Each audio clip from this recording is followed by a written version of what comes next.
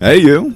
Welcome to TravelGoals, where we help you up your travel game by giving you relevant travel tips, hacks, and information on travel destinations worldwide. When you think about Chile, what's the first thing that comes to your mind? Maybe it's a picture of a majestic Andean mountain range. Or maybe you're imagining one of those impossibly blue lakes that dot the country. Or maybe you think of the beautiful beaches along its coast. Well, that's what we're here for, to help you get acquainted with everything that makes Chile so special. We're going to be taking you on an amazing journey around this amazing country and show you the 10 best places to visit. Hitting that like button and subscribing to our YouTube channel lets us know that you enjoy our videos. Tap on that bell icon and turn on notifications so that you know when new videos are out. Let's get started. Number 10. Santiago. Chile's capital is a bustling metropolis with a rich history and such an exciting present. The colorful city has a lot of famous sights, such as the government palace La Moneda, the Metropolitan Park of Santiago, and the central square Plaza de Armas, and the large statue of the founder Pedro de Valdivia. For the best panoramic view of Santiago, head over to Sky Costanera. It is the highest viewpoint in Latin America. If you want a break from walking around town, take a day trip to Cajón de Maipo. It's about a 2-hour drive from Santiago. It's a canyon located on the edge of the Andes Mountains. You can hike and kayak here or enjoy hot springs. Number 9. Valparaiso. This port city is located on the Pacific Ocean in a bay full of color and culture. Cerro Concepcion is a great place to visit. This is one of the most beautiful areas of Valparaiso. It is beautifully situated on a hill, so you'll have a magnificent view of the city. Cerro Concepcion consists largely of Victorian houses and buildings in all colors of the rainbow, with a handful of cafes, restaurants, and bars that serve lunch, dinner, and coffee al fresco. You can hike up the hill or take a cable car, which is much easier. The elevator Ascensor Concepcion is a fun way to get to Cerro Concepcion. This elevator is the oldest in the city, dating from 1883, and it still operates today, so that's pretty unique. You can ride it up the mountain or down, depending on how you're feeling like spending your time that day. Another special attraction is the church Iglesia Matriz in the historic square Plaza Matriz. Number 8. Torres del Paine. Torres del Paine is a national park in the Patagonian region of Chile, and it's one of the most beautiful places on Earth. It's home to some of the most stunning views that you will ever see, including mountains, glaciers, waterfalls, lakes, rivers, and forests, all set against a gorgeous backdrop of blue skies and bright sunshine. It has over 8,000 square miles of land, and it's home to some amazing wildlife, including guanacos, ñandus, a type of ostrich, foxes, skunks, and even penguins. A day hike here is going to be one of the best ways to experience the park. And there's plenty of trails to choose from, and each one leads to different areas that offer different landscape views. Some parts of the park can also be explored by horse. You can even camp overnight here if you want. The sunset views are breathtaking, and if you're looking for more of a challenging hike, try to find the Laguna Capri Trail. It's located in one of the most remote parts of the park, but it is definitely worth it.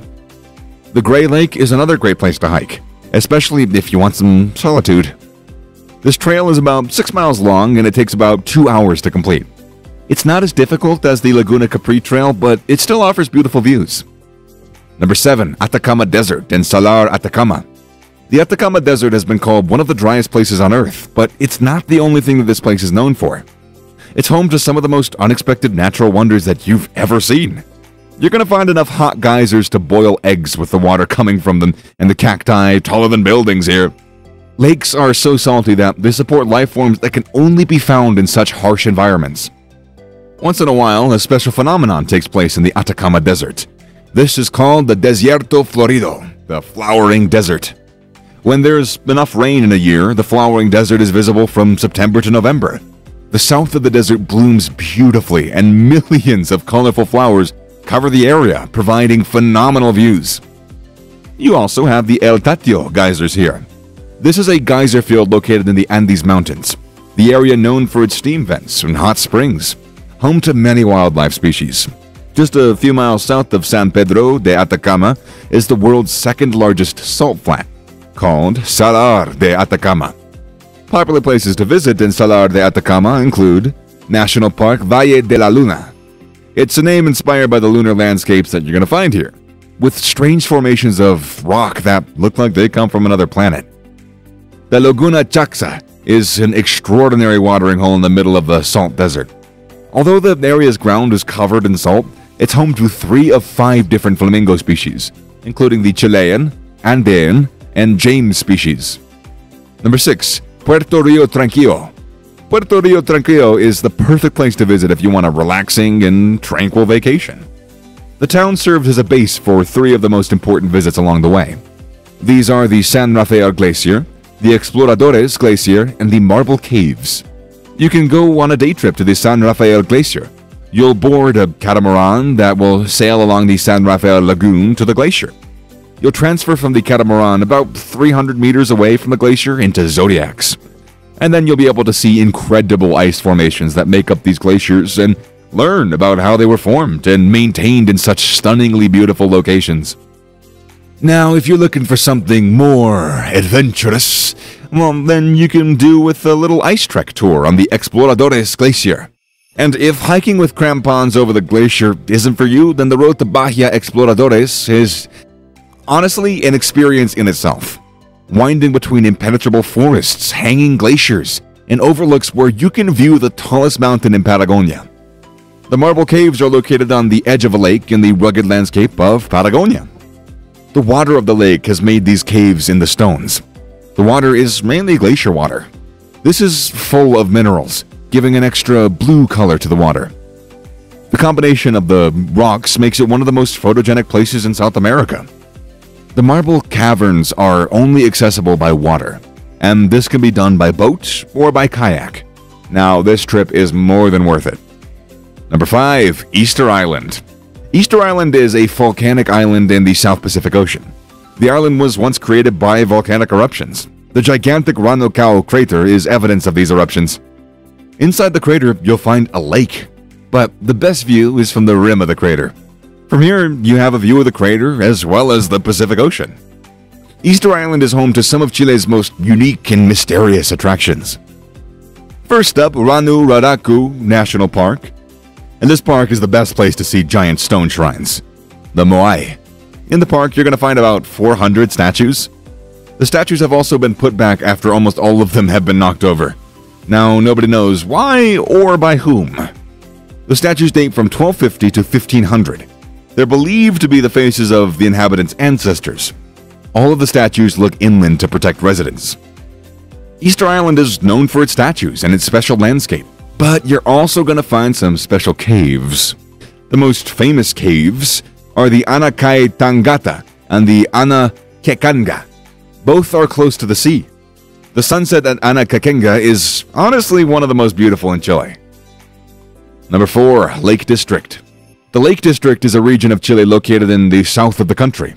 The area has been a popular destination for Chilean tourism since the 19th century, where it began to be developed as a tourist destination. There are 12 large lakes in the district and dozens more in the landscape.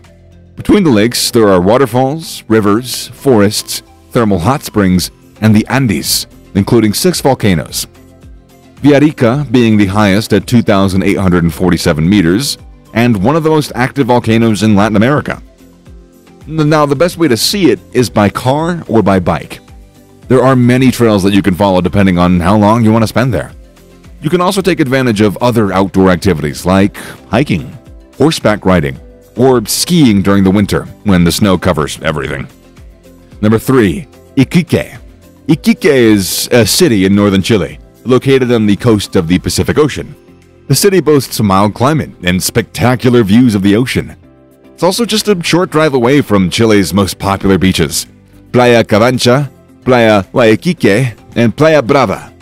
Port of Iquique has been used as a port since the 19th century by ships traveling along South America's west coast, bringing many people to this beautiful city. In addition to beaches, there's plenty of other things that make Iquique such an awesome place for travelers.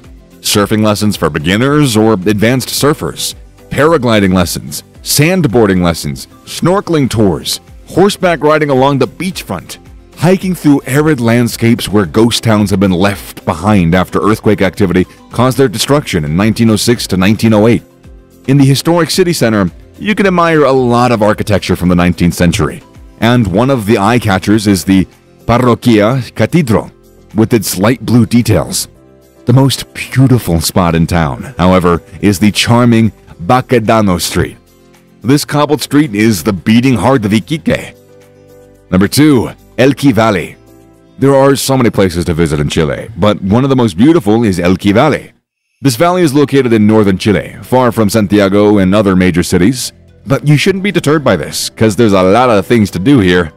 The Elqui Valley is about 100 kilometers long and 20 kilometers wide. It runs north to south with mountains on either side. The landscape is typically arid, with a large percentage of agricultural land, specificial wine. You can find out how they make wine at one of their many wineries throughout the region. If you don't like wine, or you want something different for your trip, try taking some time off from touring by hiking through the Andes Mountains or relaxing on one of its beaches. Number 1. Lauca National Park. The Lauca National Park is a great place to visit in Chile. This national park is home to some of South America's most magnificent volcanoes. And not only does it offer breathtaking views, but there's also a lot of activities available for visitors. The park consists of 3 main regions. The first has 5 lakes, 2 of which are saltwater, and the second features hot springs and geysers. And finally, there's a large volcanic crater that can be explored on foot or by horseback. The people who live around this area have their own unique culture that you can also learn about during your trip here, so don't forget. The best time to visit Lauca is during the summer months of December through February, when temperatures are usually above 80 degrees Fahrenheit. During these months, it's possible to see spectacular sunsets over Lake Chungara and dazzling views of Mount Perinacata from atop Cerro Chucalata. So, what are your thoughts on all these destinations? Share it with us in the comment section below. Give us a thumbs up if you like this video, and also don't forget to subscribe and hit that bell icon for more videos like this. Got a lot of content coming your way, so stay tuned. See you in the next one, and ka-chow!